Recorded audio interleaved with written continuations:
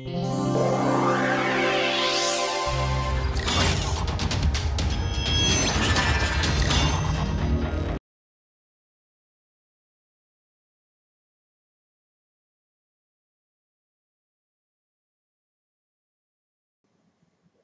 welcome you all for the series of lecture on metrology, module number 10 and lecture number 2. In the previous lecture number 1, we started discussion on comparators and we discussed a few mechanical comparators. In this lecture, we will continue the discussion on mechanical comparators. We will discuss about sigma comparator, Johansson microcator, and we will also discuss the advantages and disadvantages of mechanical comparators. And then we will move to the discussion on electrical and electronic comparators, in which we will be discussing about electro limit gauge, visual gauging head, electronic comparator and their advantages and disadvantages. Then we will move on to the discussion on optical comparators. Now let us discuss about the sigma comparator. Now you can see this photograph shows the sigma comparator. This is the sturdy base, and then we have a column here on which the measuring head of the sigma comparator is mounted. We can adjust the height of this measuring unit by moving it up and down and then clamping it at the desired height. So this vertical movement of the measuring unit is needed to adjust the workpieces of different heights. Now you can observe here a replaceable table. Depending upon the workpieces, we can replace these tables. And then we have to insert the workpieces between the surface of the table and the plunger. So this shows the schematic diagram of the sigma comparator. I can see this is the surface of the table, and then we have a job which is to be inspected. The workpiece to be inspected is placed between the plunger and the surface plate. When the workpiece size is equal to the desired size, then the pointer shows 0. Initially, using the slip gauges, we should adjust the gap between the plunger and the surface plate equal to the desired height. So in that case, the pointer will show the 0 reading. And then what is the upper limit and what is the lower limit of the workpiece? So accordingly, we have to insert slip gauges equal to the upper limit of the workpiece, and then we can mark the upper limit of the workpiece, and then we should insert the slip gauge equal to the lower limit of the workpiece, and then we can adjust the lower limit of the workpiece. So these limiting pointers we can adjust by operating these knobs. Now the construction of the sigma comparator is like this. We have a plunger which is connected to a rectangular block. So this rectangular block is supported by flexor plates, two horizontal flexor plates. One plate is here, another plate is here. And then we have a knife edge which is supported on the crossed strip hinge. The details of the crossed strip hinge are shown here. It consists of a fixed member and then a moving member. With these two members are connected by flexible strips as shown here. And then we have a Y arm, which is one end of this is connected to the crossed hinge, cross strip hinge, movable part of the cross strip hinge. The other part is wound over a drum of radius R. A pointer of length capital R is mounted on the drum, and then there is a bronze band wound over the drum.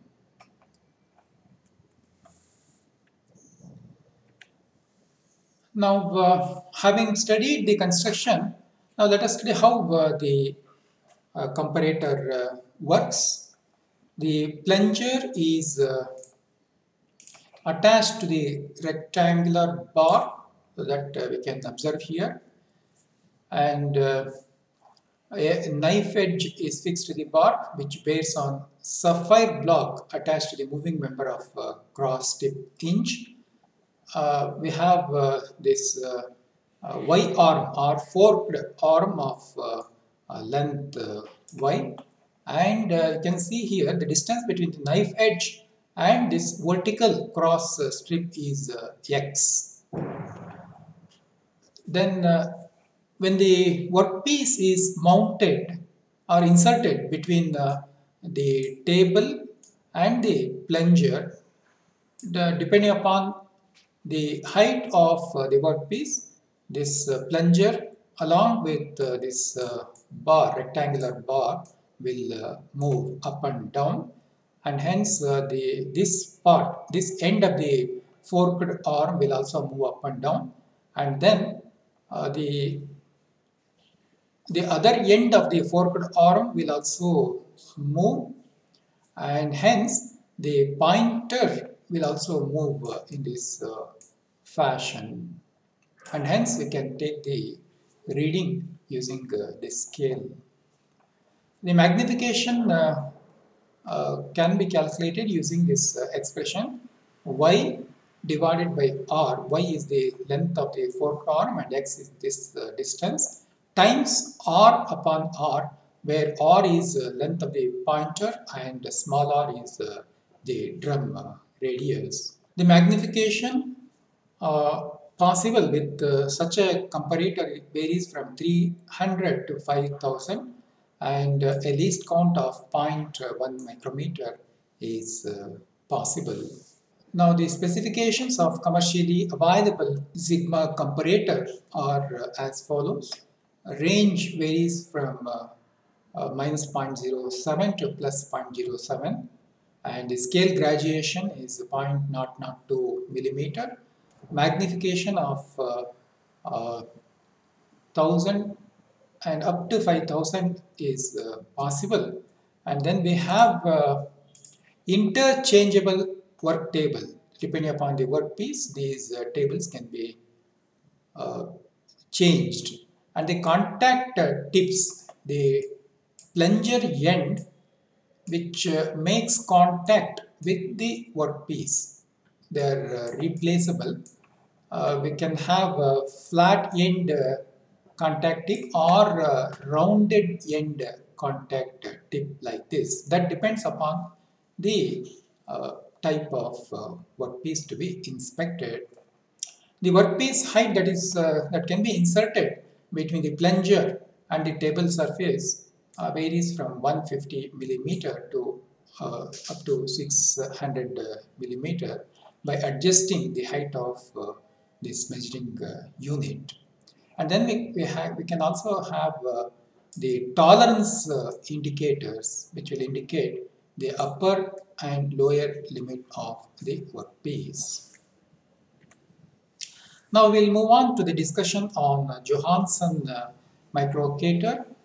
The construction of the Johansson microcator is shown here. We have the two S-shaped parts. These two parts are assembled by using this flexible slit washer, Now in the middle we have the plunger, which moves up and down depending upon the workpiece height. And then there is a bell crank lever.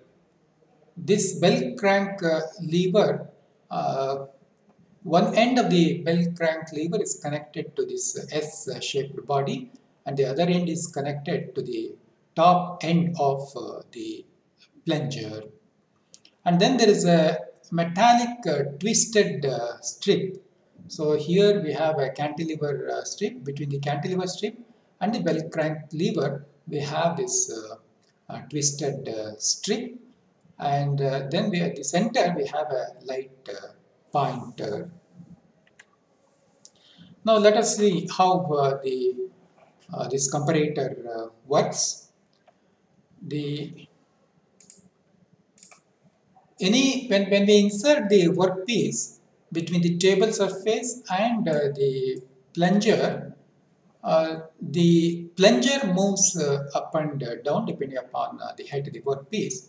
Any longitudinal movement in either direction, upward direction or lower direction, will cause the central portion of the strip to rotate. See, when the plunger moves up and down, this bell crank lever will move in this fashion. So, because of this, the uh, length of this twisted strip changes, and hence this pointer, the strip will rotate along with the pointer.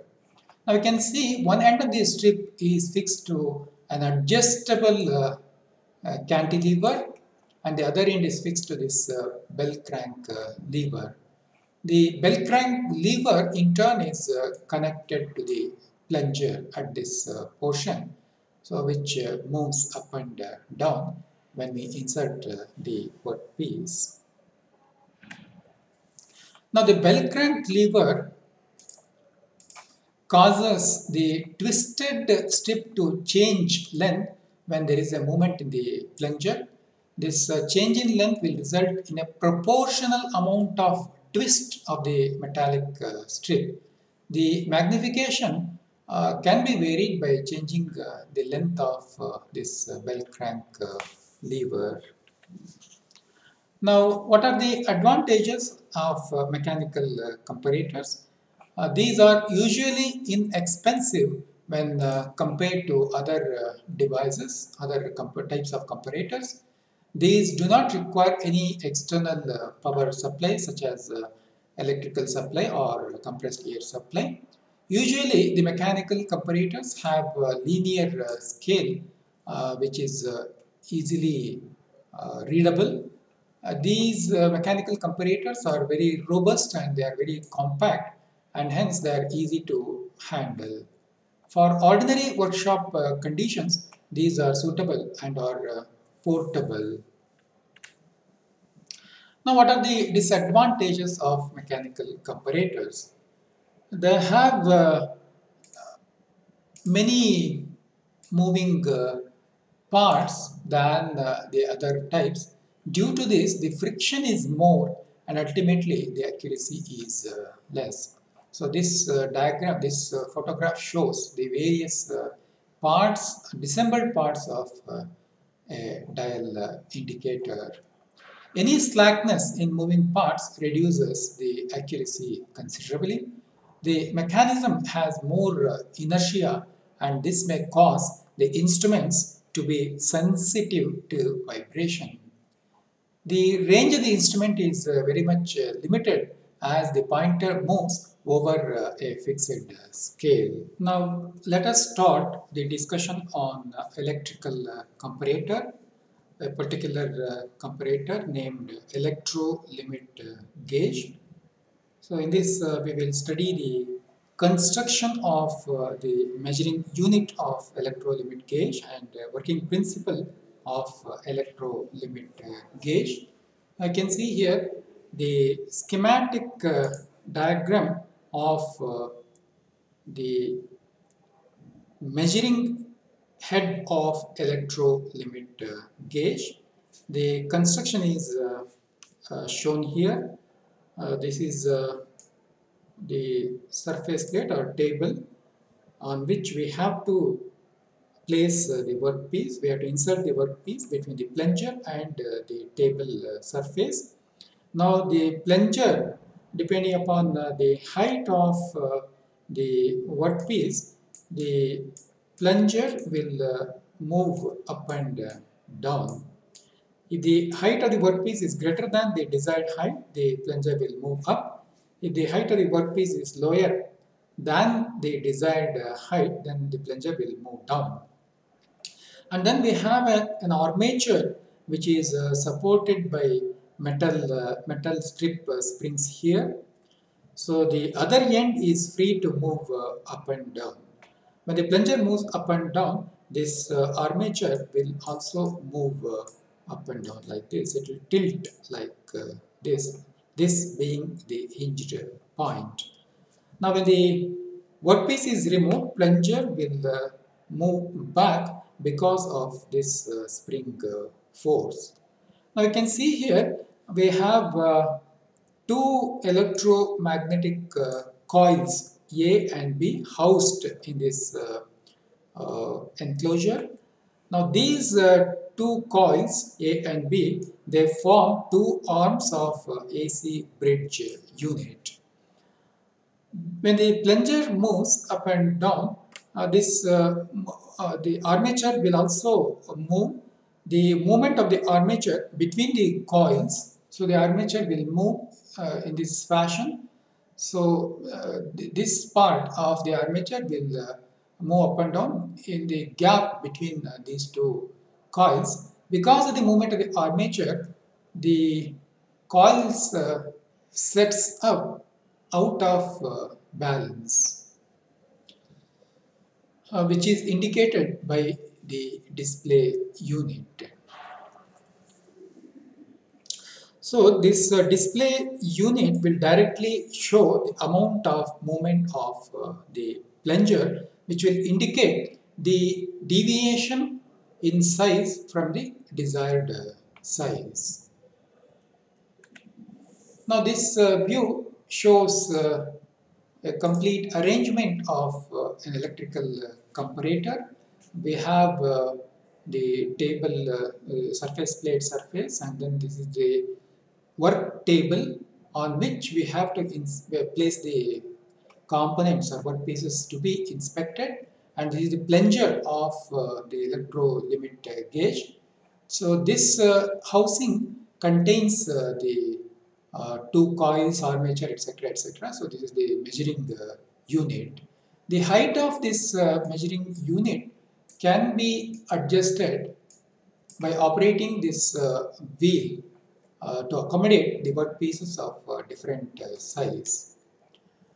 Now the plunger movement sets sets up an out of balance which is supplied to the recording head.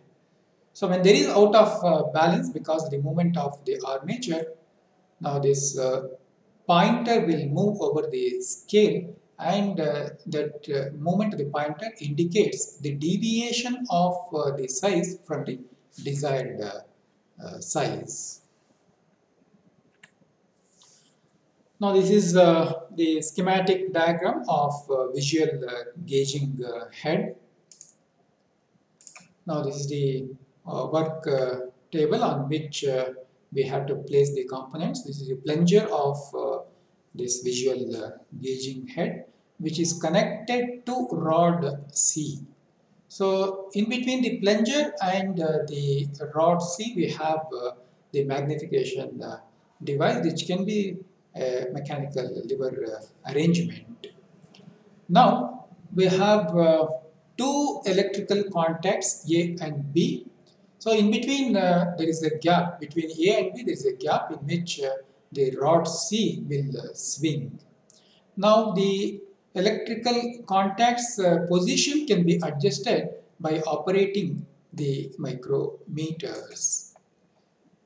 So depending upon the upper limit and lower limit, the position of these electrical contacts is adjusted by operating the micrometers. Now when the rod C is in central position, that means it is not in contact with either A or B, then that indicates that the workpiece size is between upper limit and lower limit, and the green light will glow, which indicates that workpiece can be accepted. Now if the workpiece size is greater than the desired size, or if it crosses the upper limit, then rod C moves to the right and makes contact with B. When the workpiece height is greater than the upper limit, the plunger will move up, and then the rod C will swing and it makes contact with this contact B, and then red light will glow, indicating that the workpiece is above the upper limit and it should be rejected. Now the workpiece is undersized, that means it is lower than the lower limit, then the rod C moves to left and makes contact with the contact A, and then the yellow light will glow, indicating that the workpiece size is lower than the lower limit and it should be rejected. So we can see that in this type of comparator, the actual size of the workpiece is not indicated. It will only indicate whether the workpiece is acceptable or to be rejected. Now this shows multi-gauging device. In the previous case, we have one set of contacts. That means at any given particular at any given point of time, we can check only one dimension. Whereas in multi-gauging devices, multiple sizes can be checked at a time. For example, we have a work piece wherein we have 4 dimensions to be inspected. This is the first dimension, second dimension, third dimension, and fourth dimension. 4 dimensions are to be checked. In such cases, we can have a multi-gauging device. Since 4 dimensions are to be checked, we can have 4 gauging units. So the workpiece to be inspected is placed on the table, and the work parts will come in contact with these gauging units. So depending upon the actual size of the different dimension of the workpiece, the yellow light, green light or red light glow depending upon the size, and they will indicate whether the workpiece can be accepted or not. Now we will move to the discussion on electronic comparator. So this diagram shows the general arrangement of an electronic comparator. So this is the contact probe or stylus, which comes in contact with the workpiece. The workpiece is to be inserted between the contact probe and the table.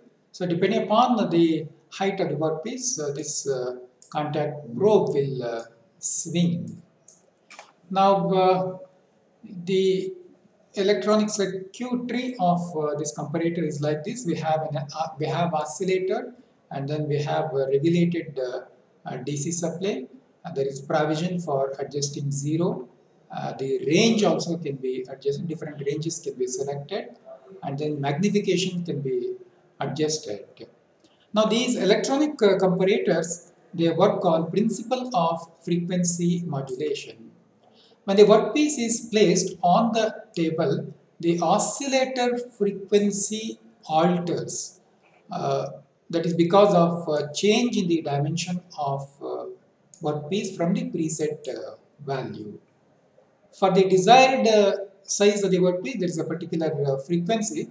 When the size of the workpiece differs from the desired size, then the frequency gets altered, which is indicated by this display unit in terms of linear dimension. So thereby we can inspect the workpiece, and then we can decide whether it should be acceptable or rejectable. Now let us study how we can use an electrical comparator. We can see the slip gauge box, which is used as a reference to set the comparator for the basic size. Now we are watching the electrical comparator LVDT fixed to the stand. We can see the indicator which indicates the deviation of the workpiece from the basic size. We can see two knobs are there to set the limits, upper limit and lower limit. We can connect two comparators at a time, A and B, and this is for adjusting the sensitivity of the comparator. Now it is set to 100 units, 100 microns. So the highest sensitivity is 0 to 3 microns.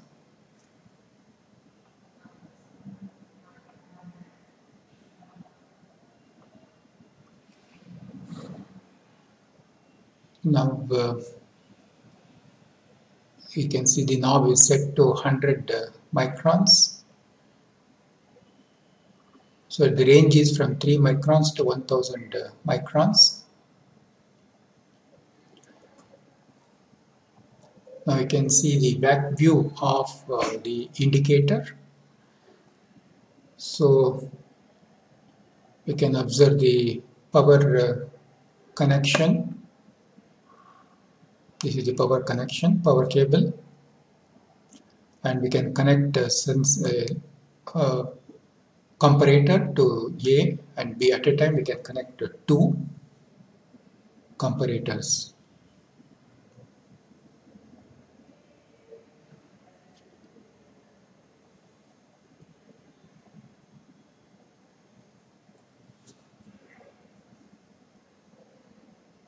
Now the power connection to the indicator. Now you can see this is the LVDT, the comparator, electrical comparator, fixed to the stand, rigid stand. You can see it is fixed to the bracket, and the height of the comparator can be adjusted by moving it up and down, and then we can clamp it using the knob. So this is the clamp to clamp the electrical comparator. Now we can see the object to be inspected. The basic size is the size of the component is measured using the vernier caliper. So basic size is 19 millimeter.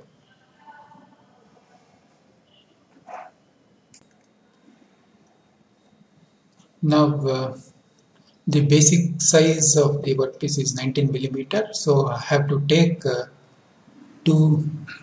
I have to build a pile of slip gauge of height 19 millimeter.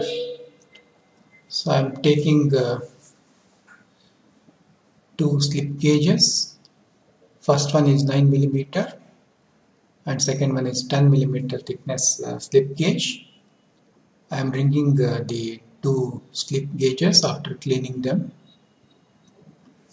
Now you can see the slip gauge pile of 19 millimeter thick.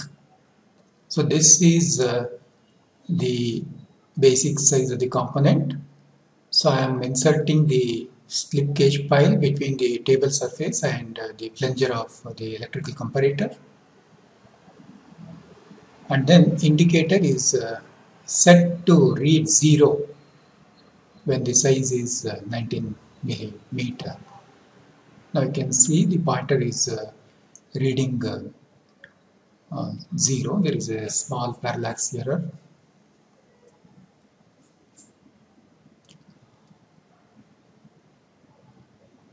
Now the reading is 0.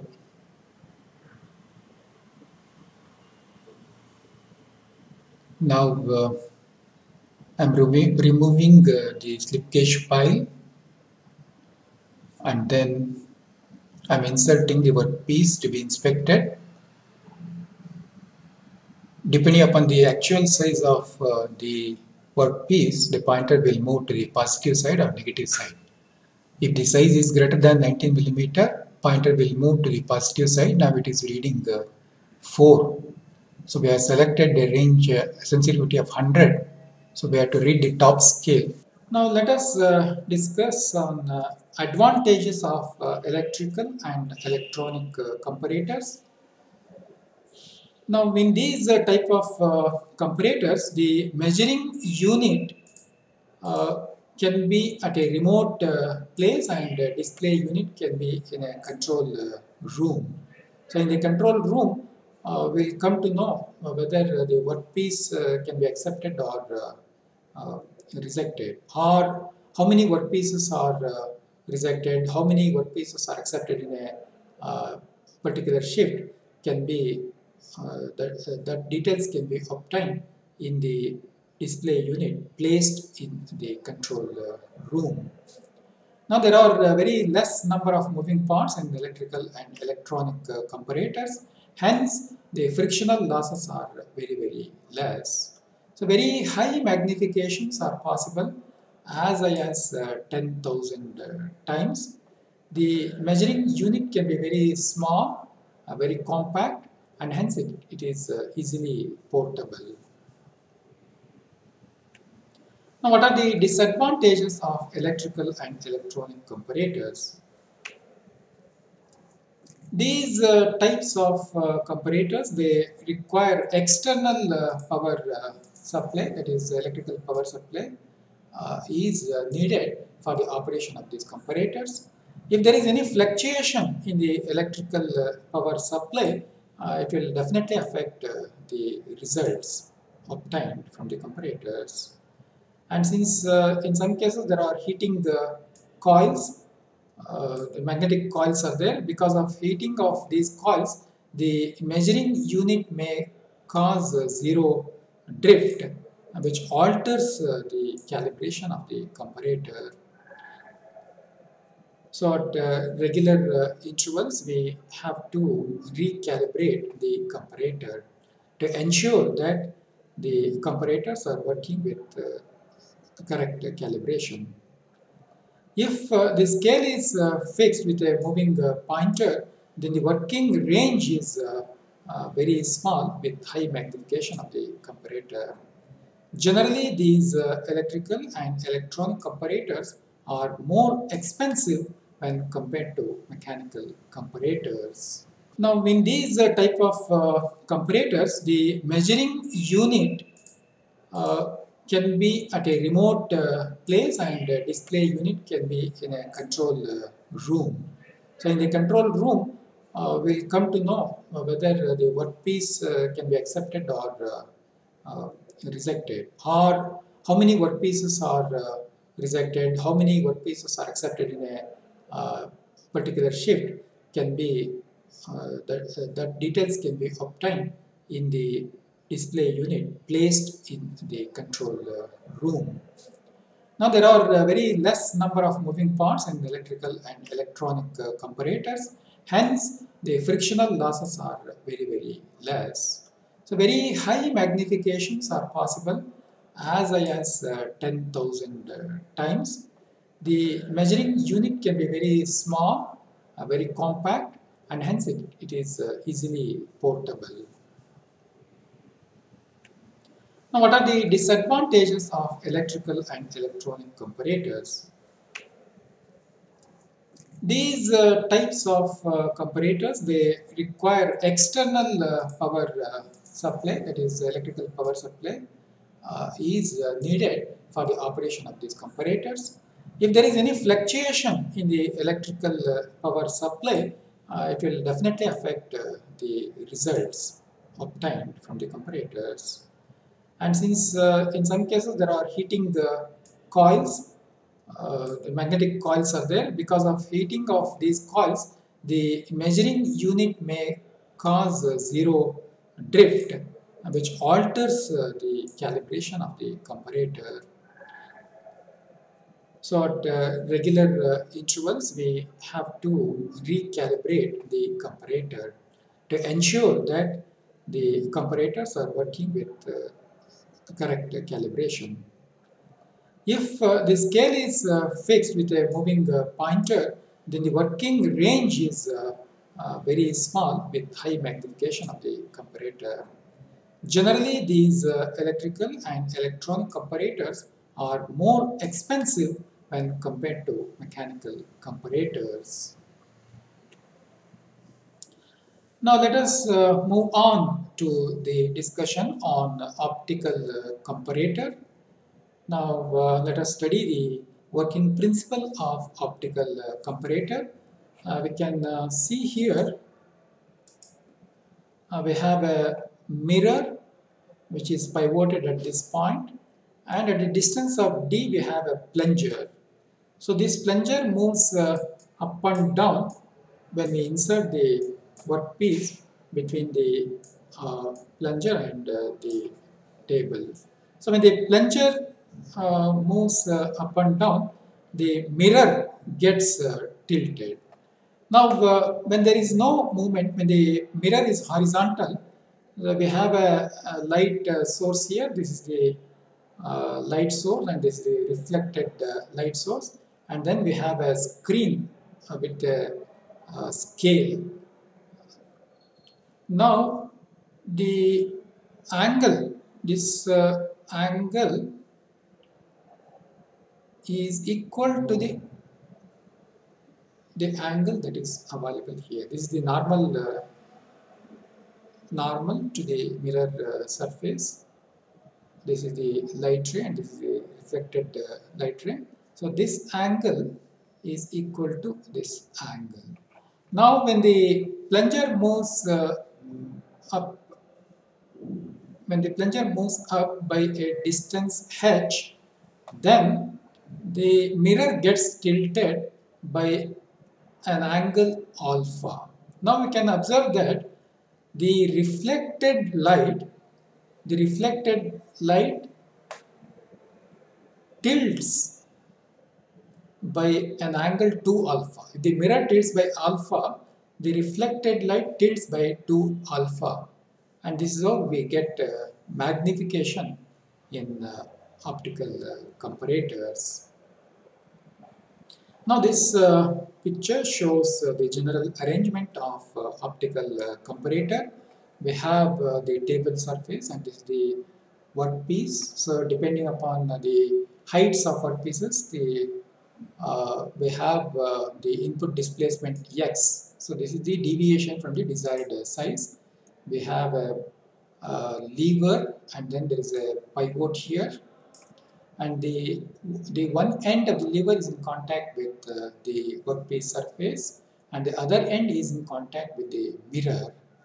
So when the pivot, when the pointer, the one end of the lever moves by a distance of x, the other end moves by a distance y because of this mechanical amplification. Now when this end of the lever moves by y, the pivot, again we have a mirror here and then a pivot here.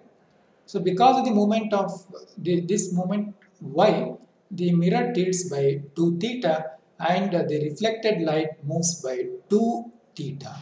So if the moment at this point is a small x, the moment of the pointer over the scale is capital X.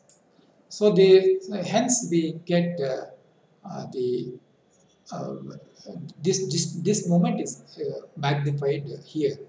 So we have mechanical amplification as well as optical amplification. Now the main advantage of optical comparator is that it is capable of giving a higher degree of magnification due to the reduction in moving member, less number of moving members are there, and higher degree of magnification is possible because we use two types of magnifications, one by mechanical amplification and further it is magnified by optical means. So far we discussed about the different kinds of comparators wherein there is a plunger in the comparator which comes in contact with the workpiece surface, and then the plunger moves depending upon the size of the workpiece, and the movement of the plunger is sensed and then it is amplified, and the amplified value is compared with the size of with the desired size of the workpiece. Now let us study about the another method of comparison wherein we use chart gauges. The chart gauges contain lines which denote the tolerance limits of the parts. Now you can see here we have a diagram here. This is the screen of the optical projector, optical comparator, and then a chart gauge is fixed or mounted on the screen of optical comparator. These chart gauges, they contain lines. You can see here. This is a line corresponding to the upper limit of the workpiece. And then we have another line inside corresponding to the lower limit of the workpiece, low limit of the workpiece. And this is the shadow or image of the workpiece. So image is made to fall on the chart gauge. The shadow of the part is made to fall on the chart gauge, and if the shadow is within the tolerance zones, that means you can see here the shadow, the edges of the shadow are between upper limit and a lower limit. Now if this is the case, the workpiece is acceptable.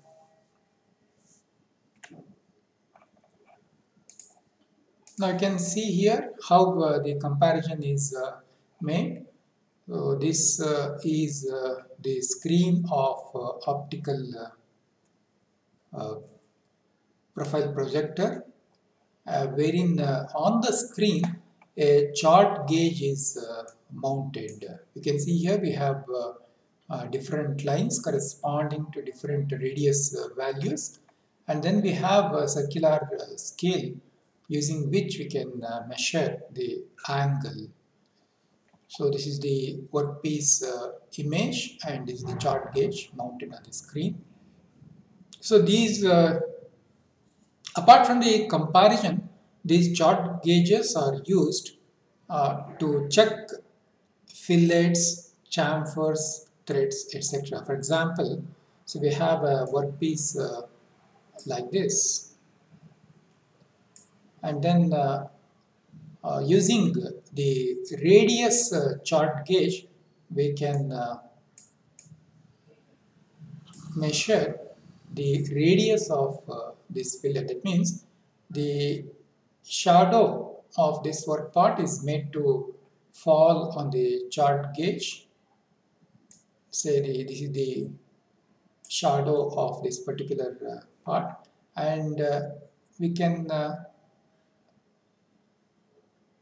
see to which radius line this shadow is coinciding, and that particular radius will, that particular line will indicate what is the radius of the fillet. Similarly, we can measure the chamfers, and then we can also check the threads, screw threads using these chart gauges. Now, how do we design the chart gauges? The following considerations are very important in designing the chart gauges. The chart gauge should be made of a dimensionally stable material. A rigid material is preferred, so normally plastic sheets, clear transparent plastic sheets are used, or the chart gauges are made on the soda lime glass plates. The humidity and temperature coefficients of the chart gauge material must be considered.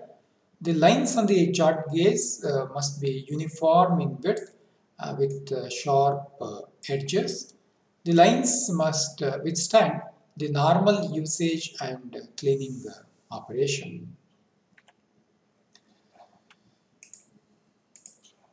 The chart gauges should be calibrated at regular intervals determined by the usage. The chart gauge master image should be produced with a precision plotter to 0.025 mm or better accuracy.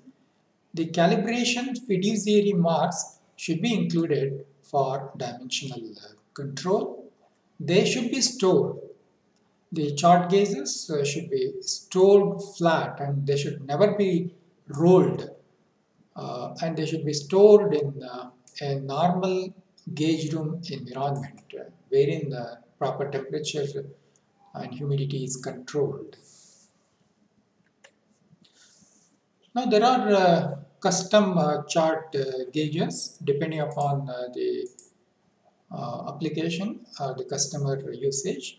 These custom built chart gauges are made by using a CAD file or a marked up print along with the chart size. And what is the magnification needed is also should be known to prepare the custom chart gauges. Now we can see here this is a custom chart gauge with the upper limit and lower limit of the workpiece. Commercially standard chart gauges are available in the market, and they are reproduced under controlled conditions from Precision Master on a dimensionally stable plastic sheet or soda lime glass. Standard chart gauges are available in various line patterns at various magnifications like 10x, 20x, 50x. So different magnifications, chart gauge with different magnifications are available in English as well as metric units. I can see some of the standard chart gauges. So this is a centerline chart gauge, radius chart gauge. For example, so we have a workpiece, round workpiece. So the round workpiece is placed on the table of the optical comparator profile projector, and shadow is obtained on the screen which contains the radius chart gauge. The image is compared with the lines printed on the chart gauge. So with which line, with which circular pattern it is coinciding, that gives the radius value or the diameter value. Similarly, screw thread chart gauges are available, protractors are available, using which you can measure the angles. So this picture shows a combination chart gauge. You can see here, one side we have which gives radius values, and other side we have angle. Angle can be measured, angle of the workpieces can be measured. So this is a radius angle chart gauge. Now we can see a component which is having an angle. So it is placed on the table of profile projector. We wish to measure the angle between these two edges.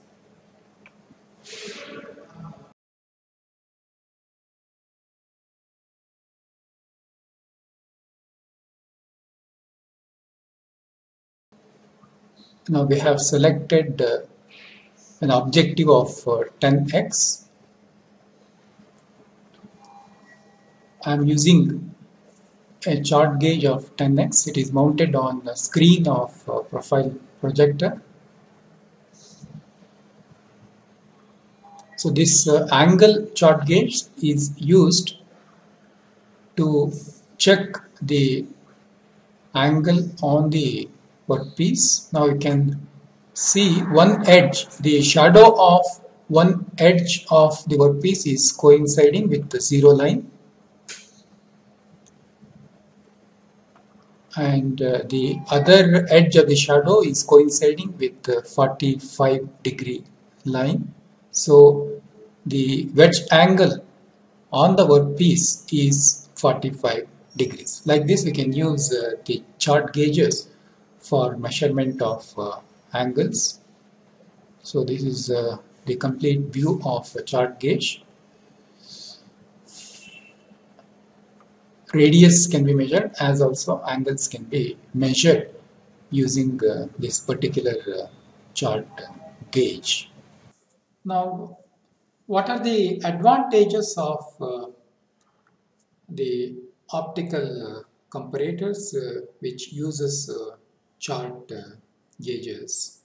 So these optical comparators have a small number of moving parts. Now let us study what are the advantages of optical comparators. So these optical comparators have a small number of moving parts, and hence less friction and higher accuracy is possible. In the optical comparators, the scale can be moved past a datum line and thus have a higher range and no parallax errors. It has a very high magnification, and optical lever is weight less, so inertia effects are very less. Now there are some disadvantages of optical comparators. As the instrument has a high magnification, heat from the lamp and transformer etc. may cause the setting to drift.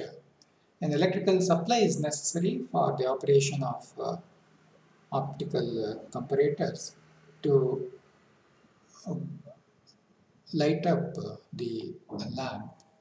The apparatus is usually large and very expensive when compared to other types. When the scale is projected on a screen, then it is essential to use the instrument at a dark room in order to take the readings easily. If there is too much of light in the room where the optical comparators are placed, then taking readings becomes a bit difficult. The instruments in which the scale is viewed through the eyepiece of a microscope, such instruments are not convenient for continuous use, since the operator is subjected to eye fatigue. Let us conclude this lecture 2. In this lecture, we discussed about the different kinds of mechanical comparators, such as sigma comparator, Johansson microcator. We discussed the construction and working of these sigma and Johansson microcator. Also, we discussed about the various advantages and disadvantages of mechanical comparators. Then we also discussed about the electrical and electronic comparators. In this section, we discussed about electro limit gauge, visual gauging head, electronic comparator, and various advantages and disadvantages. Also, we discussed about the optical comparators. So in this section, we discussed the working principles of optical comparators, and we also discussed about the use of chart gauges, the different types of chart gauges and how to use them. And also we discussed about the advantages and disadvantages of optical comparators. In the next lecture, we continue the discussion on the comparators. Thank you.